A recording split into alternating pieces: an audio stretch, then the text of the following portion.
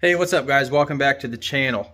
We are getting the S10 ready to go down to Florida for the Christmas tree race. You seen in the last video, we got the big 408 in the truck, and I have put some miles on it. It's a ripper, so I'm pretty excited about that. Everything seems to be pretty good with the motor. We're getting the lights all set up, and so far we kind of just got started on this. We'll start from the back. So all of the lights are ran off the Milwaukee top off, and I can daisy chain off the plug-ins and keep adding lights.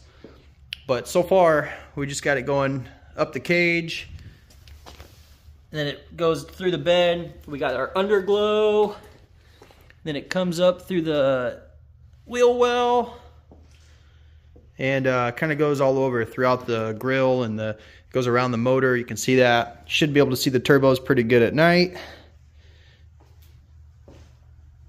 It's coming along pretty good. Oh yeah, it goes all throughout the inside of the truck as well, around the halo and everything, and then back down the roll cage in the back. So right now I think our plan is, I was going to build a big crazy tree to go all the way up and over, but it's just not practical trying to get that 20 hours away down the interstate and everything. So I think we may build off the cage and just build a big old missile coming out of the back of the truck, Christmas tree style. I mean, probably 10-footer like we did last year. And the whole bed is just going to be covered in lights. We're going to have thousands of lights in this thing. But first things first, I'm just going to start with some lights before I get a tree. Probably going to buy some more lights. So this thing's going to look pretty sick all lit up at night. This run of lights is pretty short. I think I'm just going to zip tie it to the back of the wing. And these are kind of like danglers. So that'll look pretty cool once I get it all zip tied up and happy. And still gonna do some more testing with the truck and make sure the engine is like really good to go. I was ripping around on accident. I hit almost 30 pounds of boost.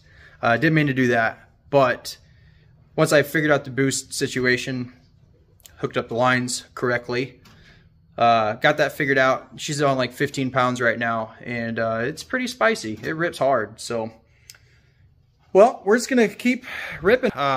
Billy's over here, Billy Badass.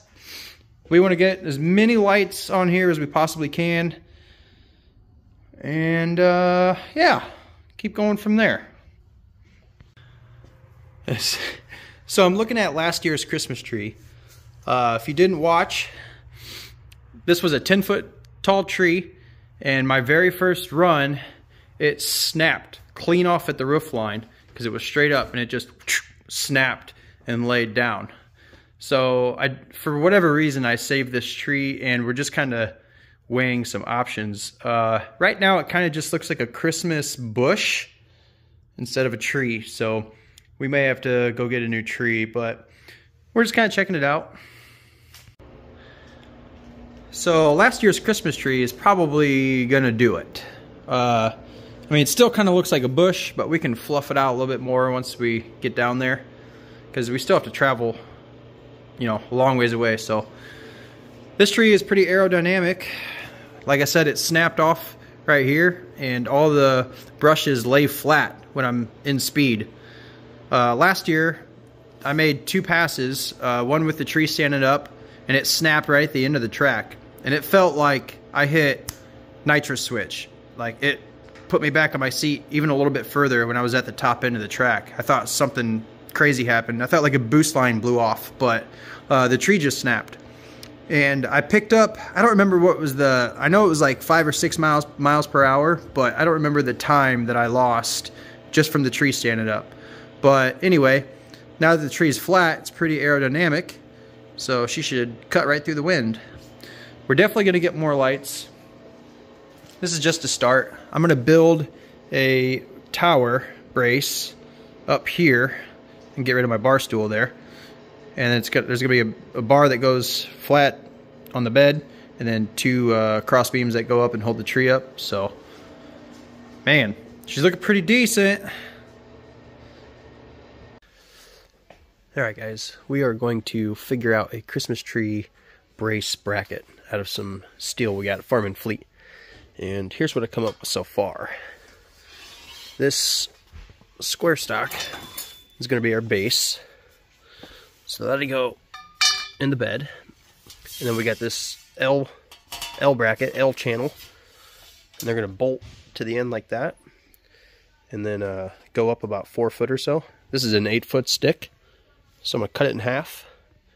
And then bolt it to the lower bracket.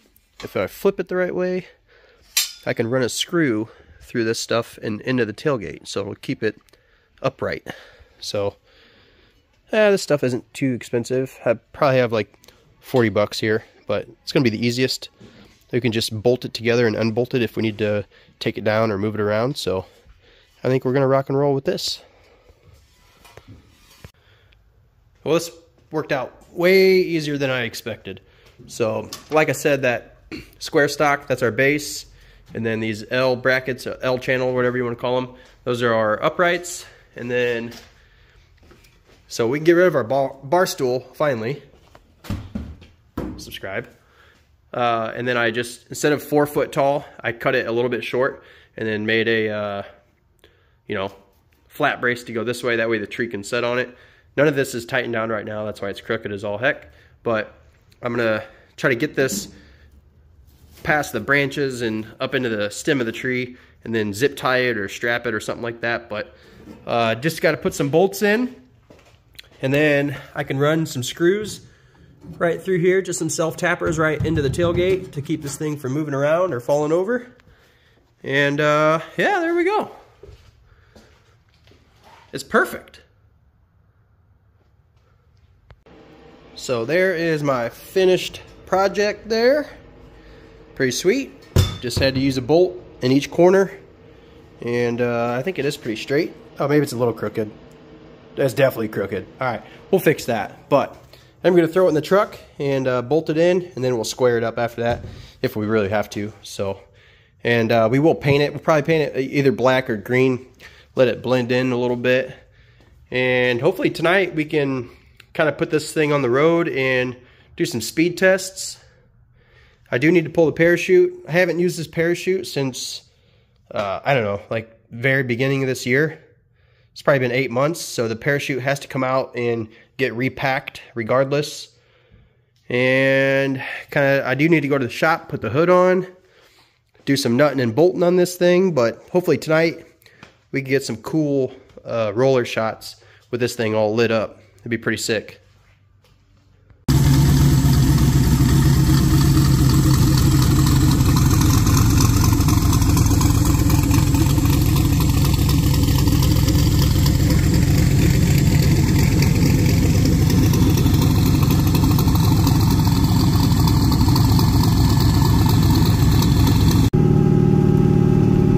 Well, we're taking our first test drive. I'm just driving to my shop, which is about 5 miles away. We got the tree all lit up. It's hard to see, but it's all lit up back there. All the lights are on.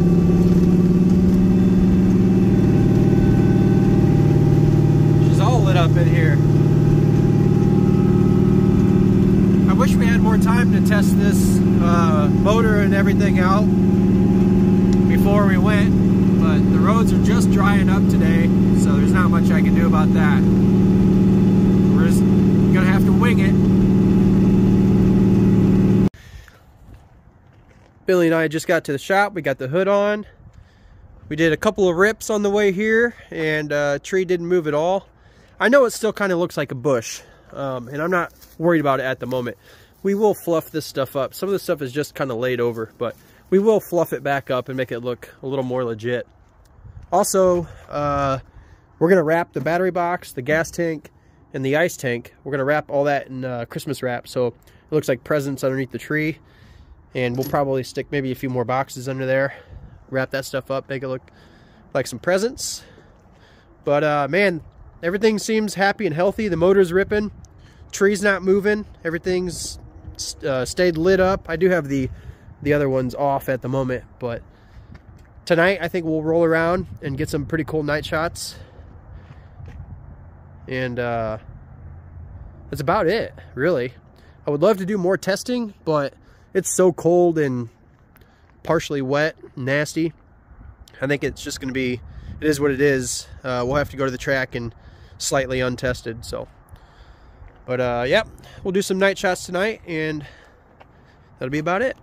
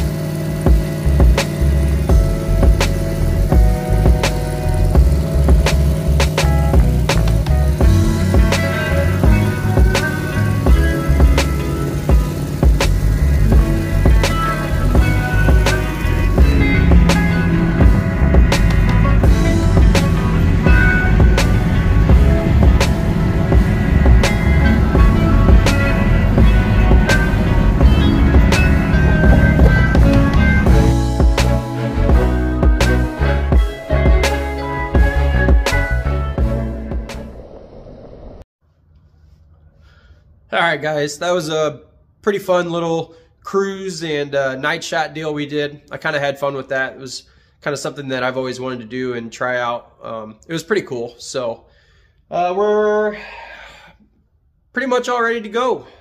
We leave Wednesday. The race is on Friday night. So hopefully I can put out a video probably Saturday morning or so. I'll try to get a video out as soon as I can. Stay tuned. Keep watching. Well, we've also got a lot of cool stuff coming up. Even after this race is done, we have the Wisconsin Merrill ice drags, where we take these and race them literally on the ice.